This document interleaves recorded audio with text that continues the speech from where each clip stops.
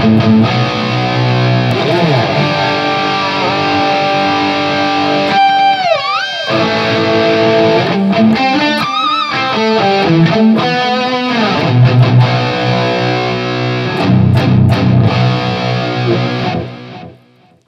it's time to revisit one of my favorite tube heads, the Marshall JVM 410.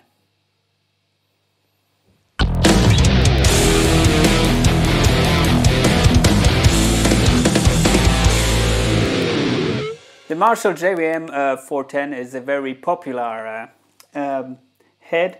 It's maybe the flagship of the Marshall tube heads, and yeah, it's quite popular for a good reason. It sounds phenomenal. It's very flexible. To be honest, it's the best sounding head I know from Marshall. But of course, that is a depends on your taste. But I'm very happy with this. And of course, I made a video about this head in the past. But as I was struggling a little bit with the audio, and also some people are complaining about background music, which was disturbing the overall experience of enjoying the video, I thought, well, maybe I will revisit this amp.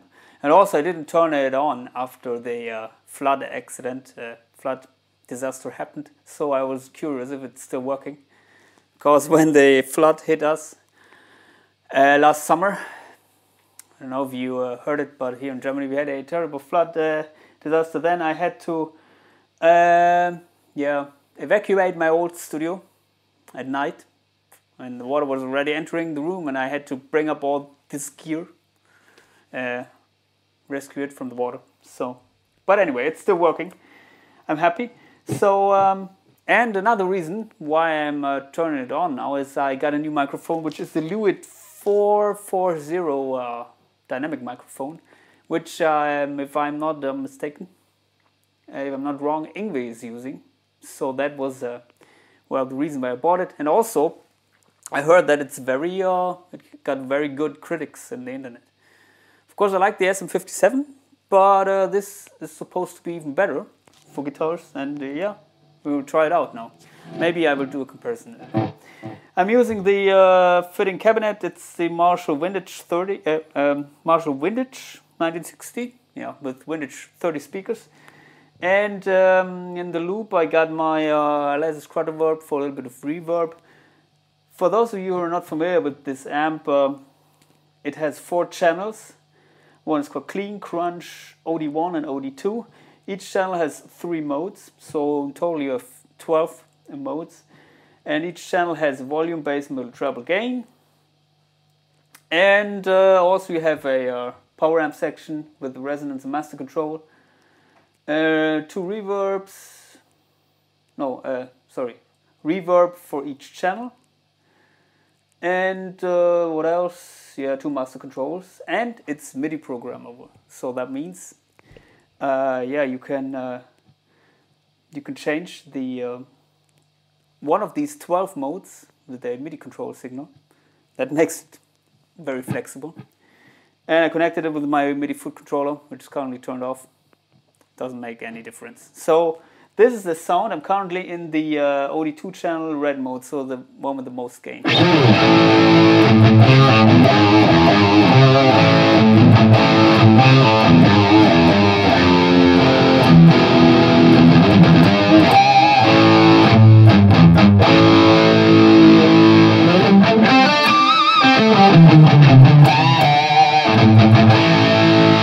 By the way, I'm playing my Harley Benton Fusion HSH Fusion 2 in this beautiful red color. And well, let's turn on the MIDI foot controller. Where is it? Where is it? This button to switch it on. Okay, because then maybe I can show you the sound without the delay. Because it's controlling the quadriverb and this thing. So this is without the delay, I think.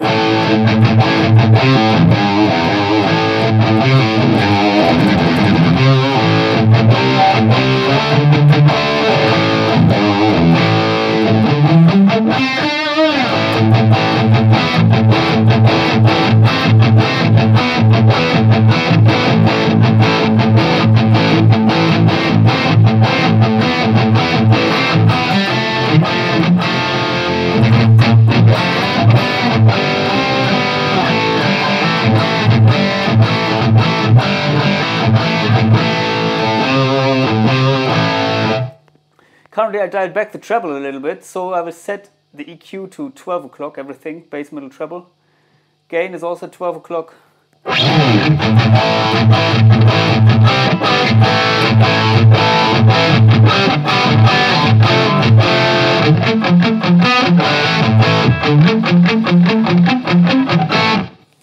Can get annoying at high volumes with this, yeah, you have this Marshall,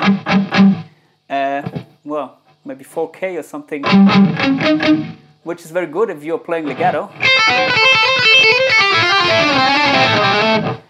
But yeah, if you pick a little bit harder, then it's annoying, so I would dial it back. By the way, resonance is at 11 o'clock, presence at 12 o'clock. Let's set it all to 12 o'clock. Might be a little bit too less treble.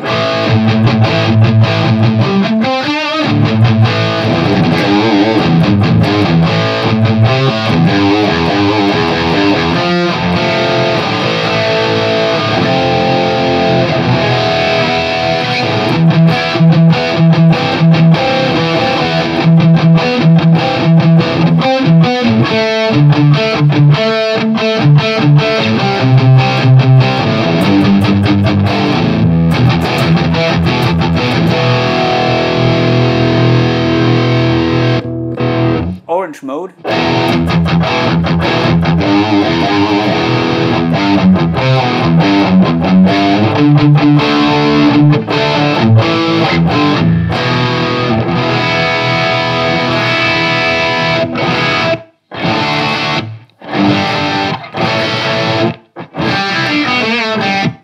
How was it? I don't know.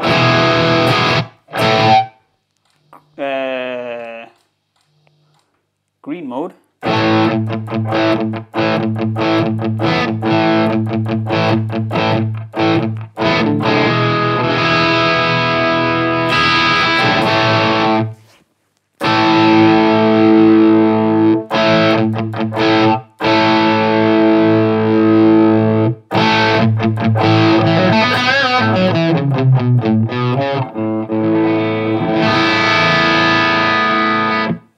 So the green mode is the mode with less gain.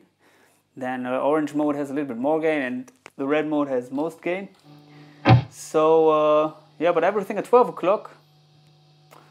Maybe I treble dialed a little bit back, and it sounds quite good in my opinion, with this guitar at least.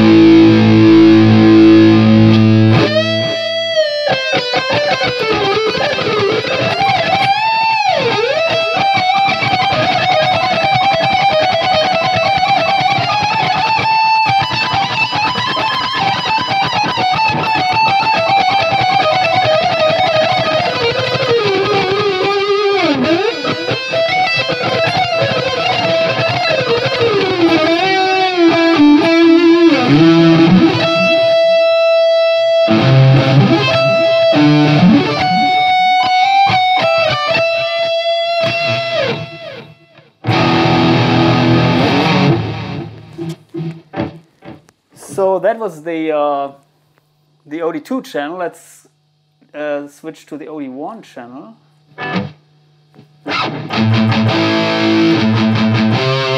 Okay, here I dial back the bass middle. Let's set it all to 12 o'clock.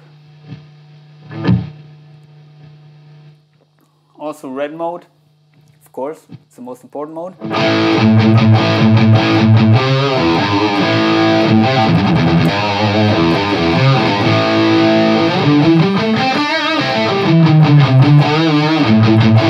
Sounds a little bit more harmonic in my opinion. Now I will switch between the OD2 and OD1 mode. They have a little bit of a different tone state. also it has more volume.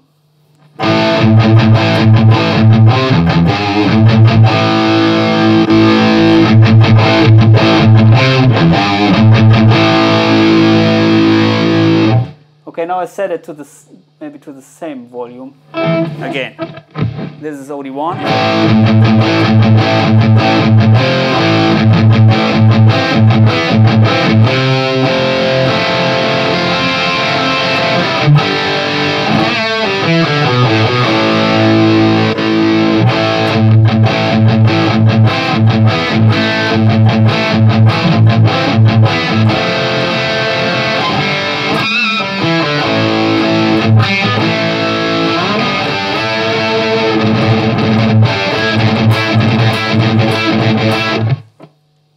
Okay.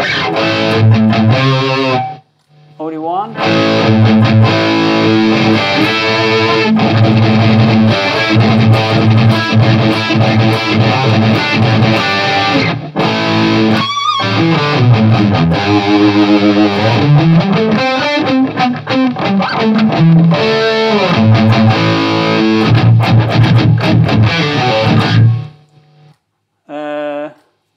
Orange mode.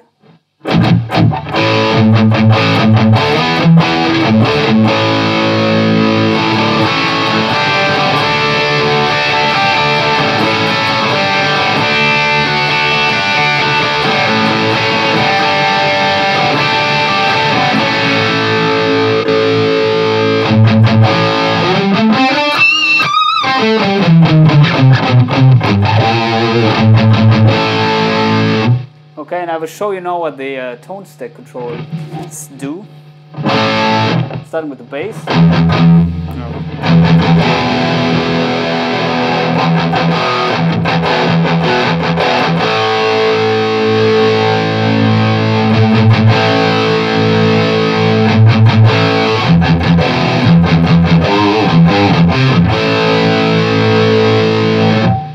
Mids.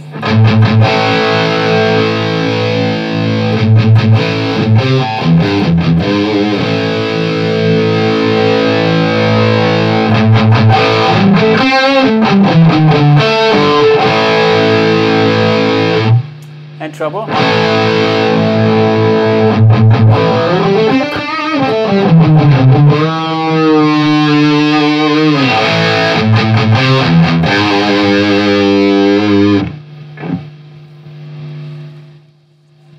And I have to say, the treble and middle control, they are quite high, affecting very high frequency range, I think.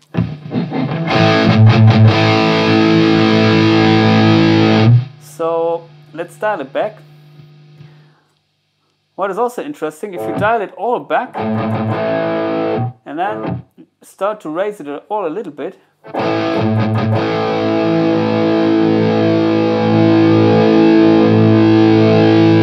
you get a more vintage-like Marshall sound.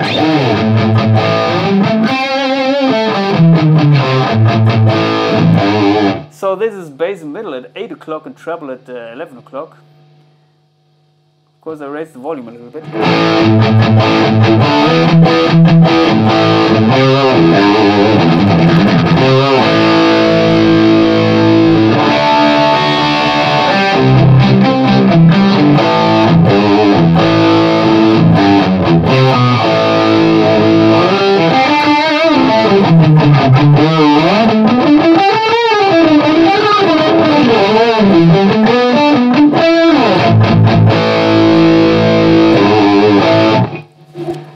So I think the amp was designed with everything at 12 o'clock to sound good, but it's also yeah, you can get also nice tones with drastic settings of the EQ setting here. It's not like where they maybe do a rectifier where you always have to set the treble around 1 o'clock and everything else sounds like shit suddenly. Here, yeah, as I said, now it's bass and middle at 8 or 9 o'clock and treble at 10 o'clock now. It sounds also good. I would be careful with the treble a little bit, but you will hear that because it's hitting your ears when you're playing with loud volumes. Now let's go back to 12 o'clock.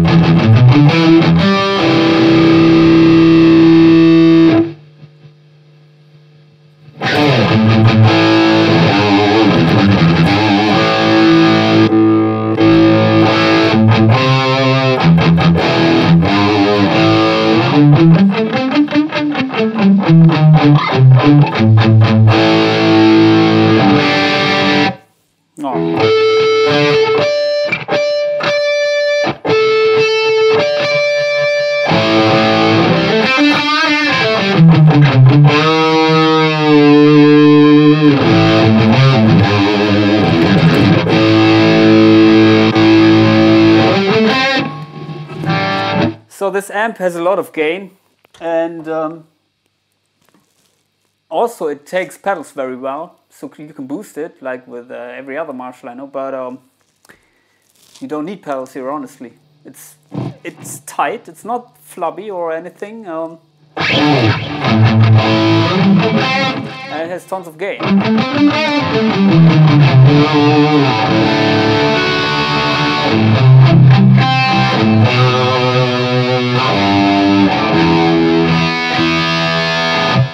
And if you cannot get a good sound out of this head, then I think you cannot get a good sound with anything.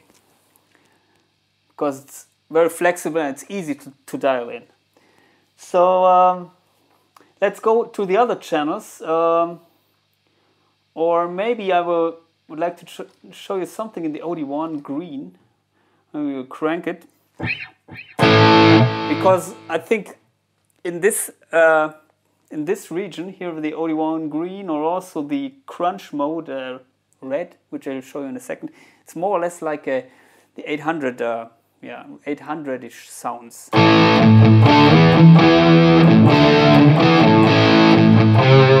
So it's gain at max.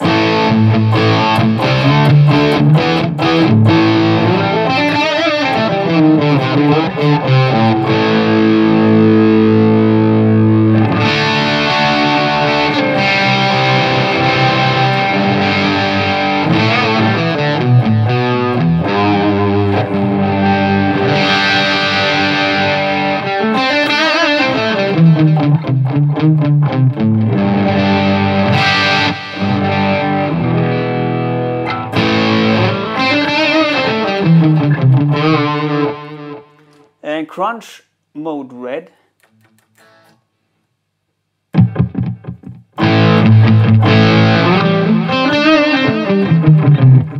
Okay, let's set it to 12 o'clock and then compare it with the OD1 green mode.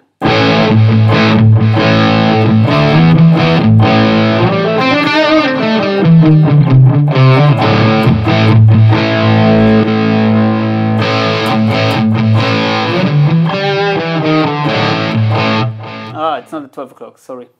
So this is everything at 12 o'clock, the OD1 green mode.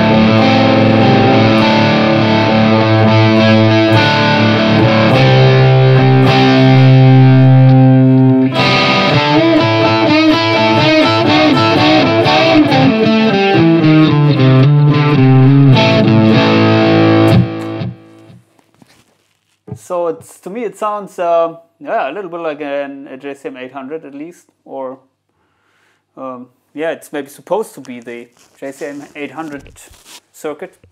I don't know exactly, but it sounds great. And also if you boost it, I think you can come near the boosted JVM 800.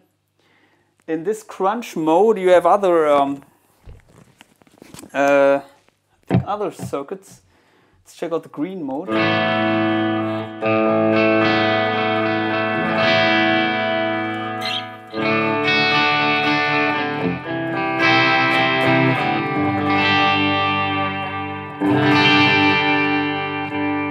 Orange.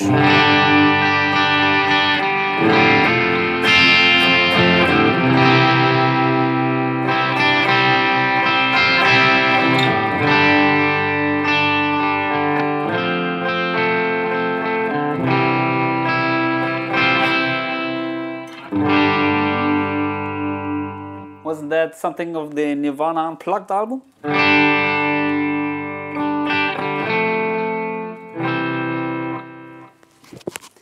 Anyway, yeah. So what is the difference between orange and red?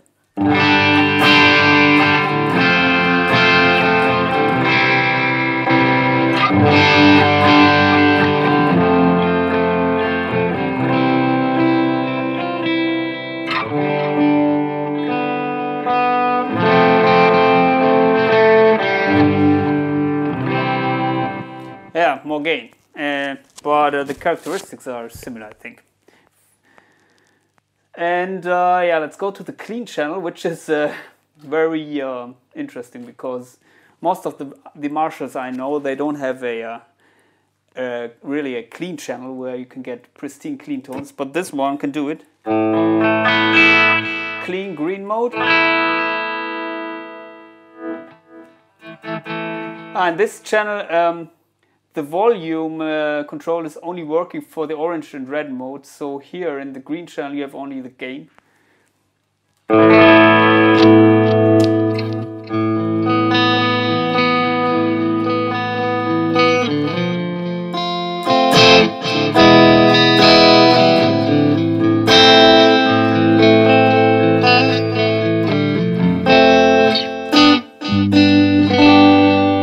Set it all to 12 o'clock.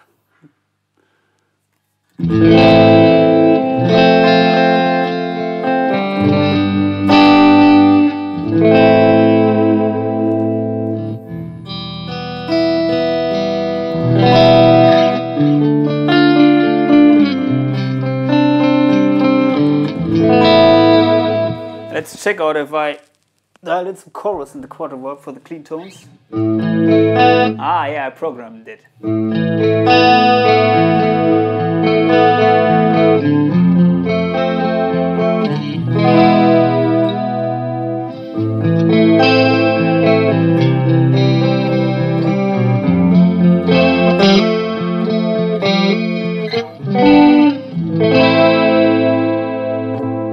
Orange.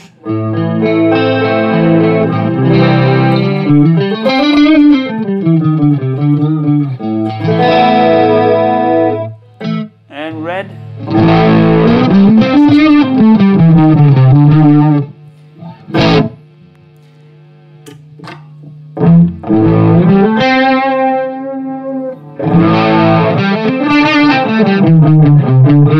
Maybe this is more the JTM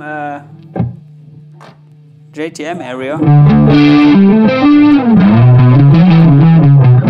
with that very flubby bass. I personally don't like it that much, so I have to stick with the other modes.